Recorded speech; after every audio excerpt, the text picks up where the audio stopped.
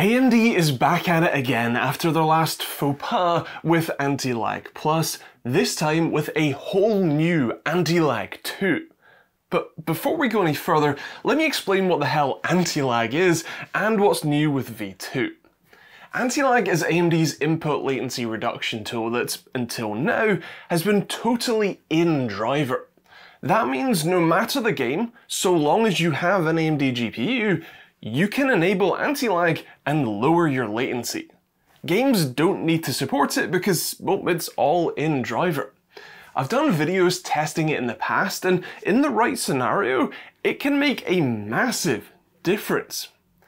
Anti-lag has been around for quite a while, a good 4 years at this point in fact, so when AMD announced anti-lag plus around 9 months ago, well, it was a welcomed upgrade.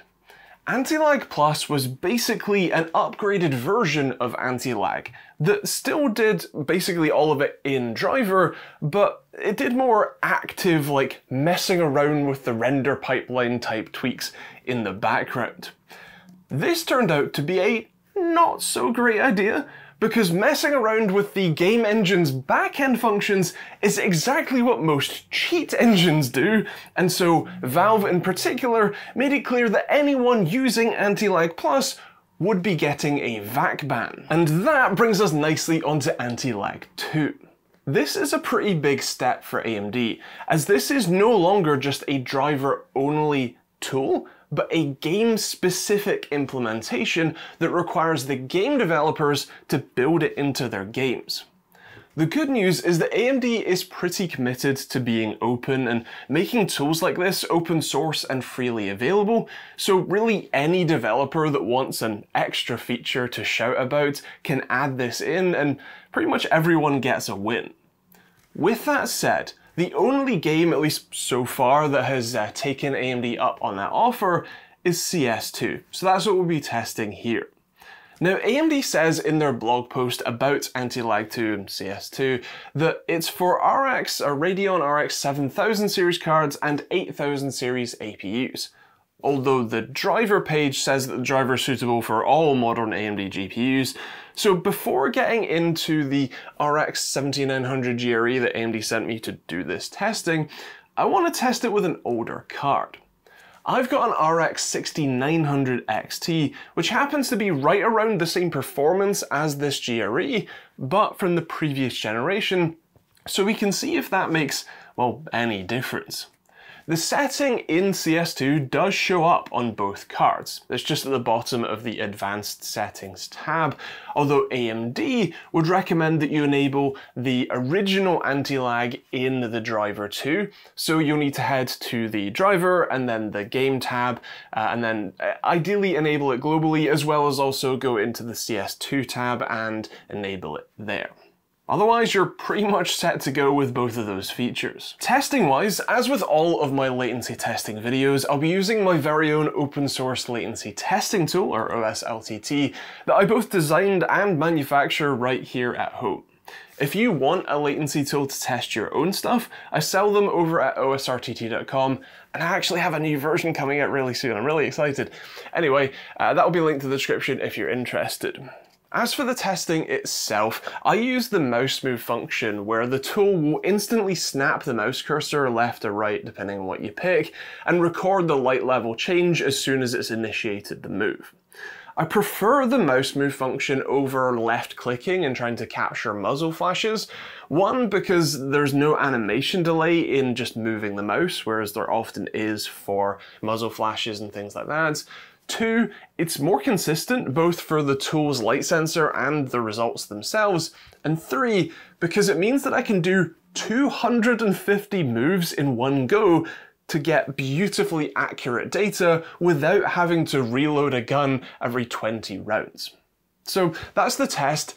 Now let's take a look at the data. The way I see it, we have 4 possible combinations. Both versions of anti-lag off, in driver only on, and in game only on, and then both of them on.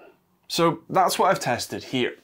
In that order, in fact, and so at least on the 6900 XT on low settings at 1440p, well, it looks like none of those settings really do much, if anything.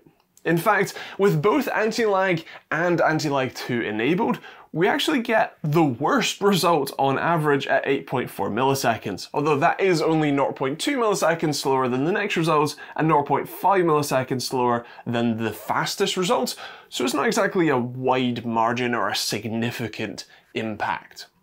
Throwing in the FPS data too, you can see that with both features disabled, we actually get more performance than any other result, and inversely, with both features on, we get less performance.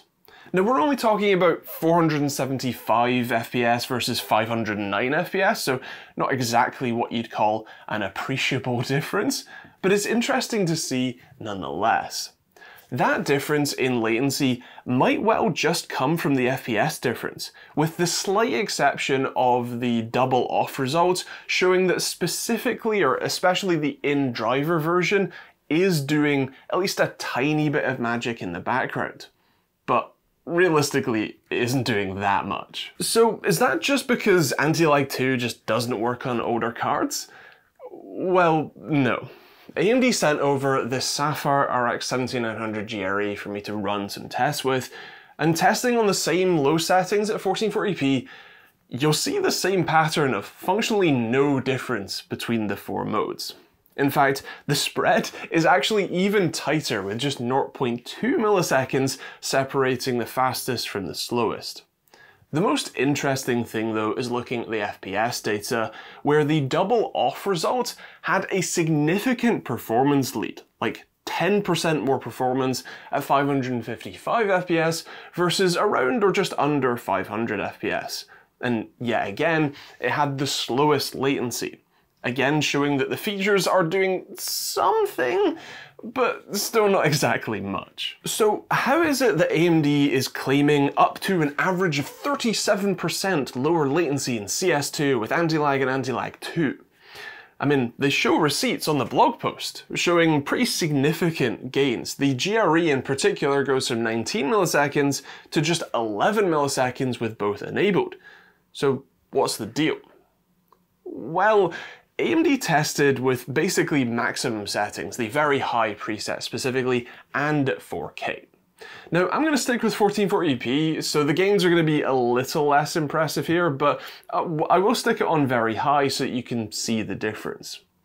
Finally, we can see some actual differences. A 17% decrease in latency, in fact. Hooray!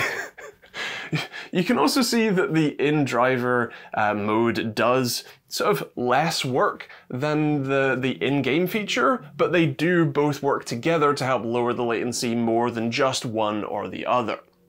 Adding in the FPS data, and you can see a few interesting things.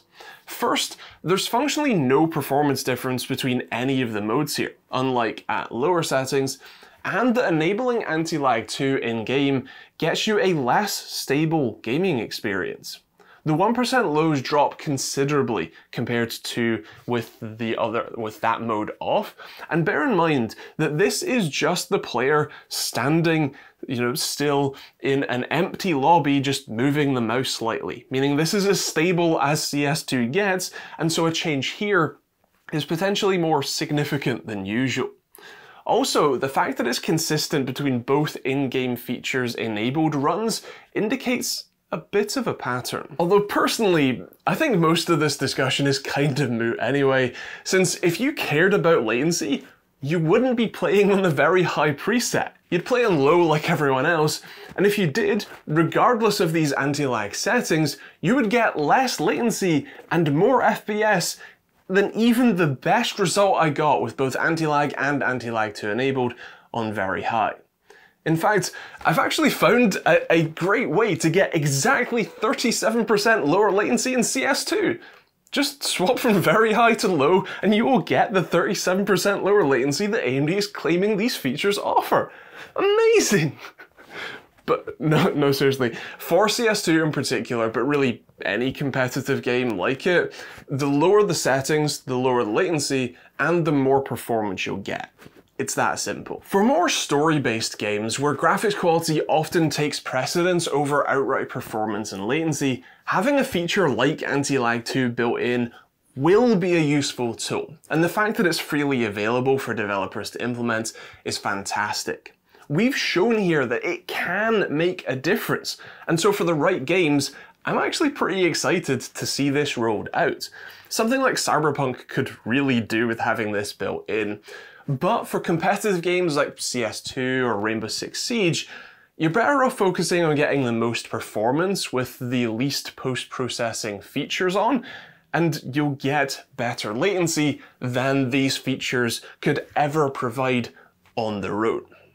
If you want to know what the best settings for Siege or CS2 or even Apex Legends and a bunch of other games, I've done full latency guides that I'll link in the cards above or on the end cards for you to check out. Of course, if you want to check out more videos like this one and be notified when they go up, hit the subscribe button and turn on the bell notification icon. I'd also love to hear your thoughts on Anti-Lag 2 in the comments down below. What do you think about the feature? Obviously, do you have an AMD GPU? Is this relevant to you or not? Let me know in the comments down below. Feel free to check out, like I said, plenty of other videos in the end cards, and if you want to be able to test stuff like this yourself, I do sell the open source latency testing tools at osrtt.com, and that's linked in the description as well. Otherwise, thanks for watching, hope you enjoyed it, and we'll see you all in the next video.